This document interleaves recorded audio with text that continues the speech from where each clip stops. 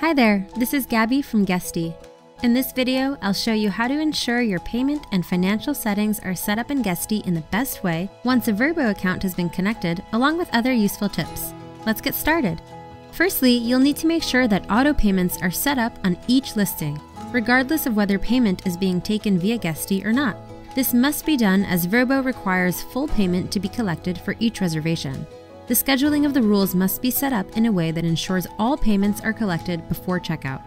For example, add a rule to collect 50% of the payment upon confirmation, and a second rule to collect the rest of payment upon check-in, in that order.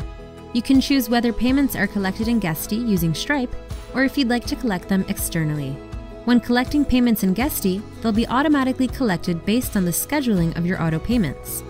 Vrbo validates each guest's credit card and then securely passes the details onto Guesty.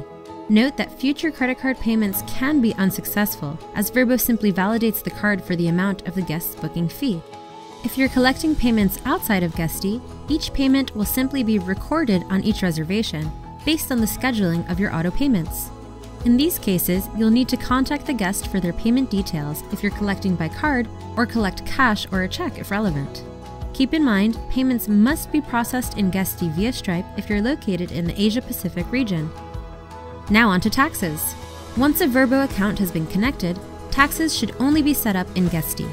Note that when setting up taxes as a percentage, Vrbo only supports Guesty's per night and per stay quantifiers.